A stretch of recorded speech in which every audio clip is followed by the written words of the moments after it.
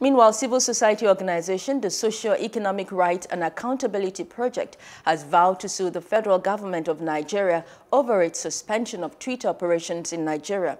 However, as at the time of filing this report, Twitter is still up in Nigeria, as users are still having access to the platform.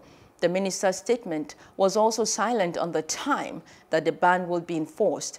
This suspension did not go down well with SERAP, as it perceived the Twitter ban as a threat to human rights. Hello, hope you enjoyed the news. Please do subscribe to our YouTube channel and don't forget to hit the notification button so you get notified about fresh news updates.